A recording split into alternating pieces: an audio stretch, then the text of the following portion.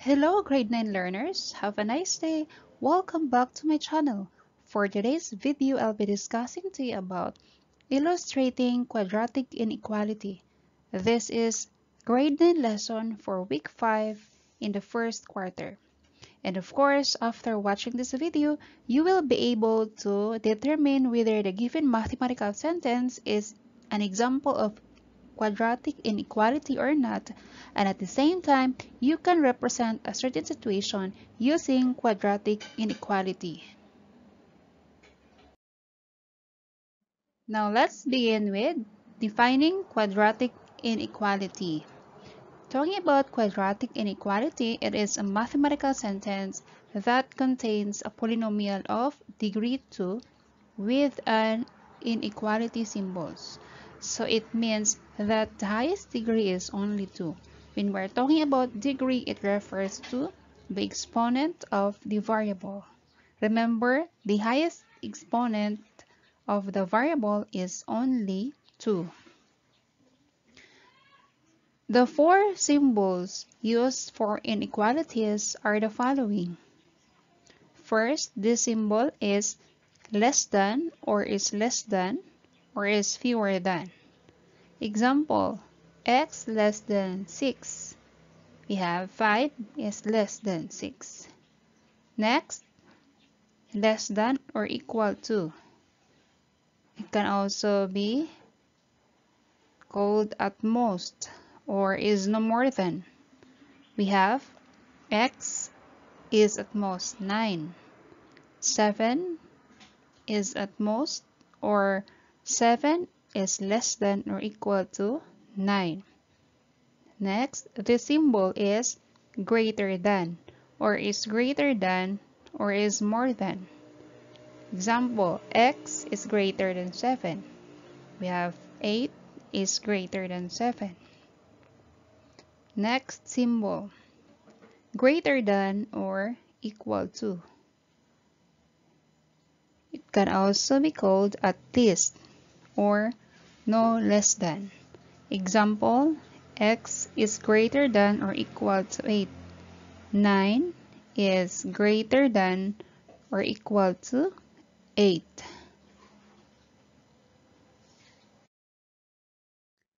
Now let us familiarize the standard form of quadratic inequality, and it can be written in any of the following forms. We have ax squared plus bx plus c is greater than or equal to 0, or ax squared plus bx plus c is greater than 0, ax squared plus bx plus c is less than 0, or ax squared plus bx plus c is less than or equal to 0. All of these are the quadratic inequality in standard form. Remember, a, b, and c are real numbers and a should not be equal to 0. What will happen if a will become 0?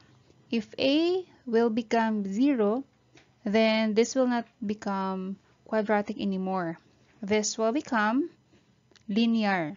Okay? That is why a should not be equal to 0. Next is you have to familiarize with the characteristics of quadratic inequality. First, it contains a polynomial of degree 2, meaning to say that the highest exponent of the variable is only 2. Next, the numerical coefficient of the first term x squared should not be equal to 0. As what I have said, if the coefficient of the first term is 0, then it will not become quadratic. It will become linear.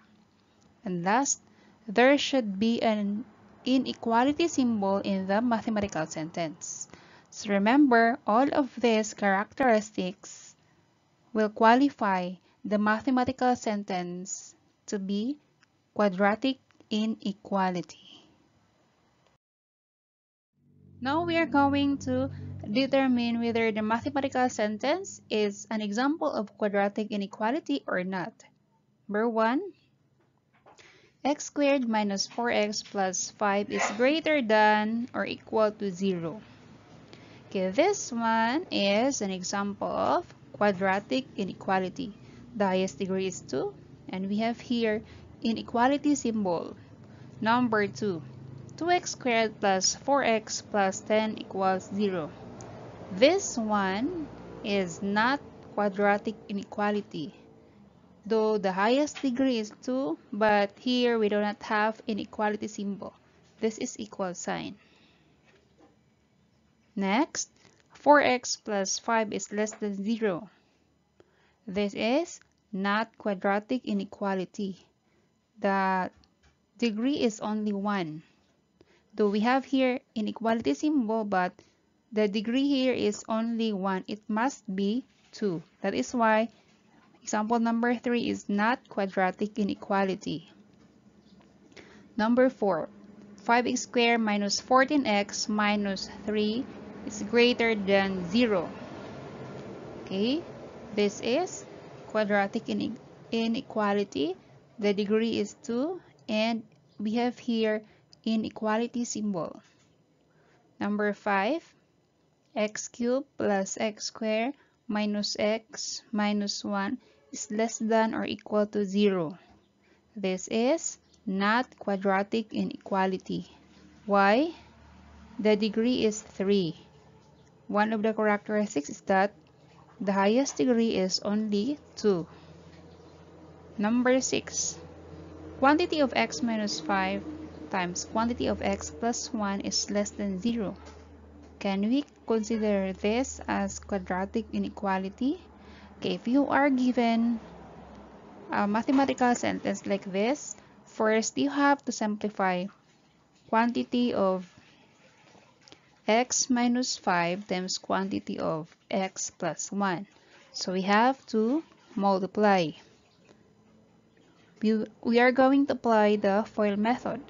So we have x times x, that is equal to x squared. Now to get the middle term, we have negative 5 plus 1, that is negative 4 times x. So we have negative 4x. And for the third term, we have negative 5 times 1. The answer is negative 5. I guess I had made a video on how to simplify equation like this in my previous video.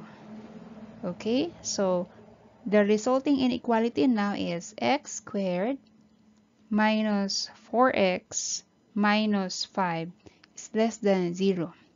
Now, can we consider this as quadratic inequality? Okay, yes, that is an example of quadratic inequality.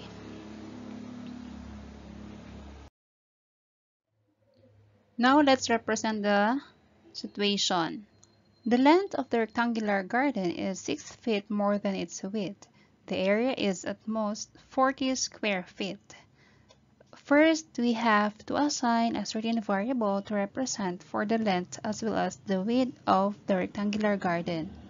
So we can assign x as the width of a rectangular garden and x plus 6 as the length of a rectangular garden. Why we have x plus 6? Based on the problem, the length of the rectangular garden is 6 feet more than its width. So if x is the width, then the length will be added by 6. That is why we have x plus 6 because of this statement, 6 feet more than its width. Now let's recall that the formula in finding the area of a rectangle is length times width. Now we are now ready to form an inequality out of this, that the area is at most 40 square feet. So instead of using the equal sign, we're going to make use of inequality symbol. So let's substitute. Our length is x plus 6 times x, the width, at most less than or equal to 40. Now let's simplify. X times x is x squared and 6 times x is 6x, less than or equal to 40. So this is now the representation of this particular situation. Hopefully you learned something for today's video. Thank you so much for watching, guys. Kindly like or comment if you have questions regarding the video. Kindly share to other students for them to learn or master the lesson. And please don't forget to subscribe to be updated for more math lesson videos and turn on the bell for notifications. By the way, thank you so much to all my subscribers. Before I end, let me share to you one of the verses from the Bible. A wise man will hear and will increase learning, and a man of understanding shall attain unto wise counsels. Proverbs 1 verse 5. That's all for today, and God bless you all.